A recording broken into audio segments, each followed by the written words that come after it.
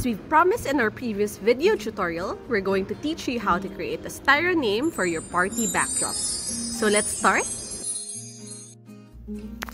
I'm using Photoshop to create a template for the styro name. If you can draw your design by hand, you can skip part 1 of this tutorial and just draw your design directly on the styro. Watch out for part 2 of this tutorial. Create a new file and adjust the measurements to the size of a styro name that you like.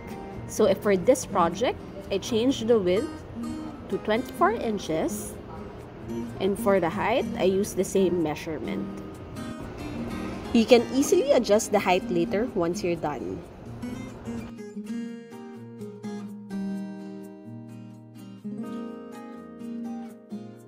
Type the celebrant's name and enlarge it.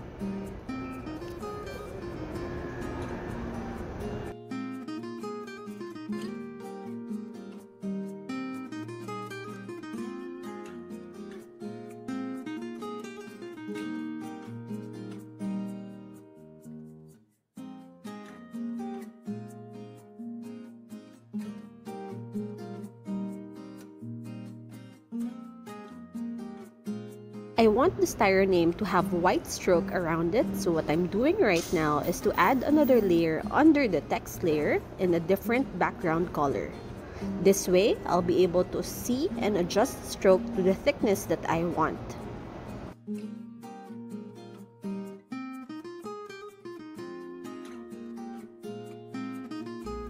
Select the text layer, right-click, and choose stroke. Now, adjust the color from black to white and adjust the size to your liking.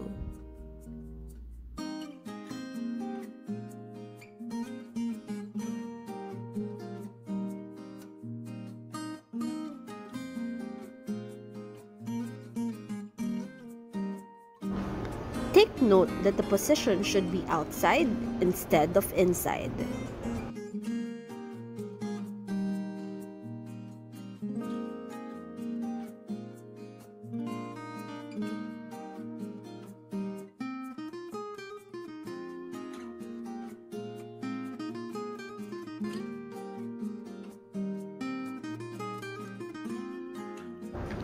Right-click again on the text layer and choose Convert to Smart Object. This time, you want to create another stroke which would serve as guide when you're cutting your template.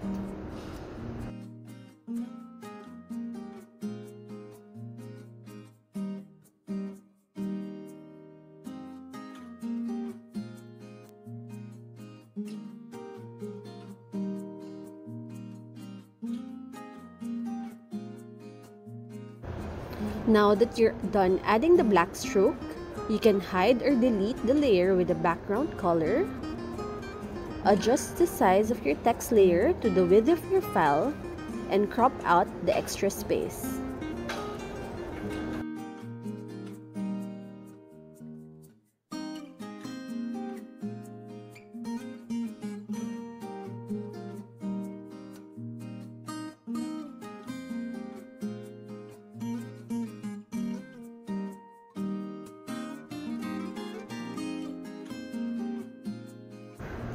Save your design as a PDF file.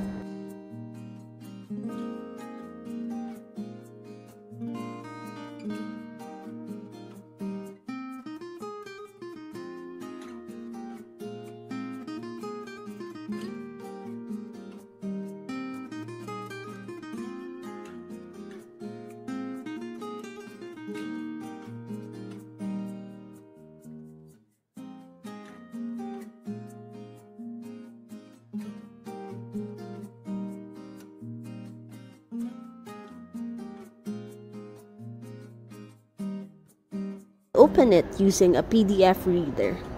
What I'm using is Foxit Reader, which you can download for free.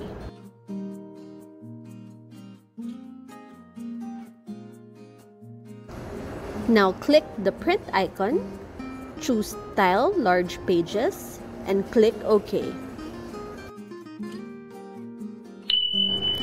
This is how it looks like after printing.